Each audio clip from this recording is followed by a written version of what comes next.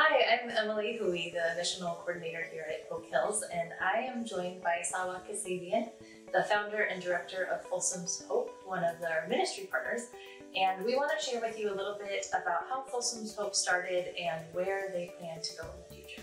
So Salwa, will you tell us a little bit about how this vision came to be? Sure.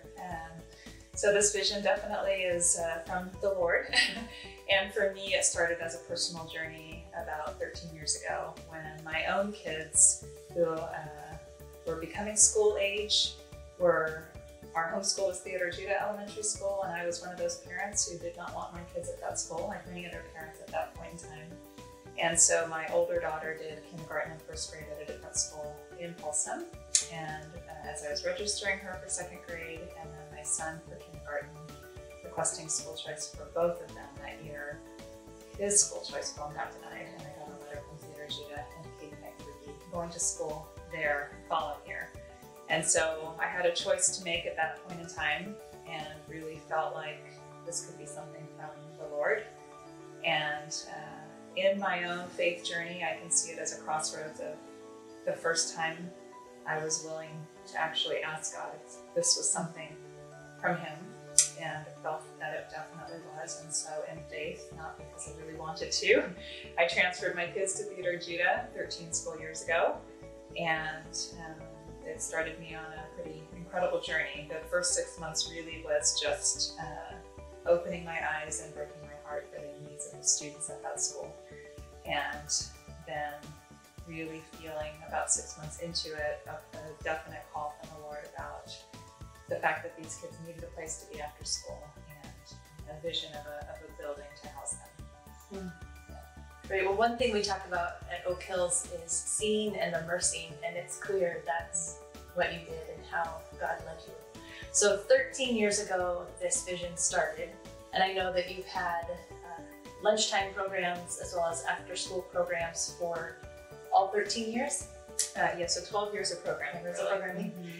And this year, kids are not on school campuses. They are not. So can you tell us what does ministry look like for you right now? Yeah, that was a great question. And honestly, as recently as about 4 weeks ago, I didn't think ministry would look like much of anything this year, in a combination of not being on school sites, not being allowed to be on school sites, and our funding for our after-school program specifically, which is our largest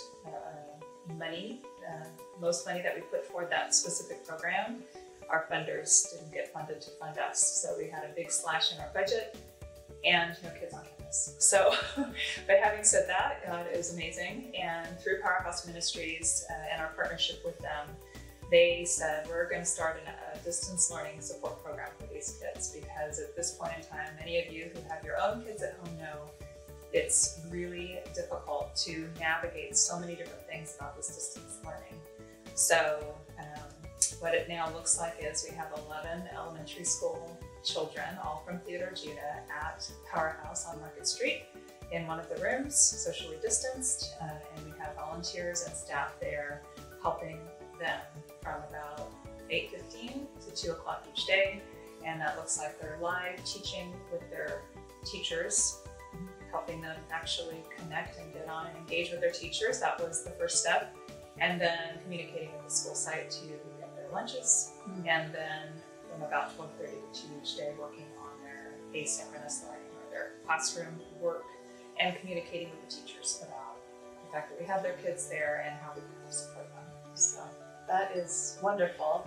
And that is an opportunity that I hear you would like to expand, yes, if possible. Yes. So if walking alongside students is something you think you can do, we would love to have you volunteer with Powerhouse and Folsom's Hope to support kids through this really difficult time of learning at home. But that's not all you're doing. Folsom's Hope has a bigger vision that you saw I know many years ago, and it is finally coming to fruition. So will you tell us about Folsom's Hope's future? Sure. So our future, again, one of the first things God showed me was a vision of a building. And back then, almost 13 years ago, I didn't know what that meant. And honestly didn't tell people for a little while. She's crazy. But really over the course of a few months after he gave me that vision, he started to really speak to me about what this building was meant to be. And what it's meant to be is a community center, a family resource center. So again, that's been a long journey, but we are going to be doing a two-phased approach to building just adjacent to Theodore Judah on school district property, which is basically being given to us at no cost to build on. And we are going to have two buildings. One will be a student services building, which will house the after-school program that we've been running at Theodore Judah.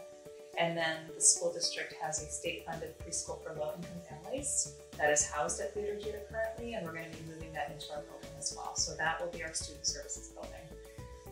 So phase one of this building plan is all of the site work and the 4,800 square foot building. And then phase two will be our resource provider building, and we will bring into Folsom resource providers that can help address many of the needs that our families and students have right here in the city that they can't necessarily access in our city. So what are some of those resources? Some of those resources are human services like Medi-Cal and CalFresh, and signing up to receive governmental assistance.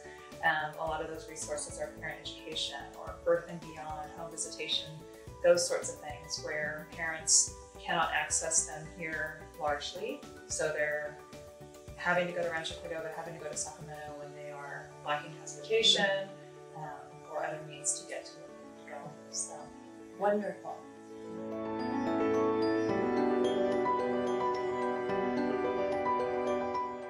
Oak Hills is excited to partner with Folsom's Hope, not only through providing volunteers, but financially as well. And so we will be giving to this building project, and I would encourage you to follow the link down below, and you can get more information about their giving project and the building and how they'll be serving the community.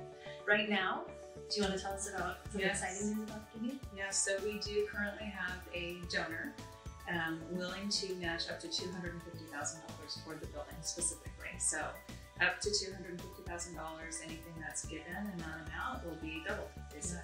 Wonderful. So it's a good time to give. Thank you for listening, and if you need more information about giving or volunteering with Folsom's Hope right now, please contact me.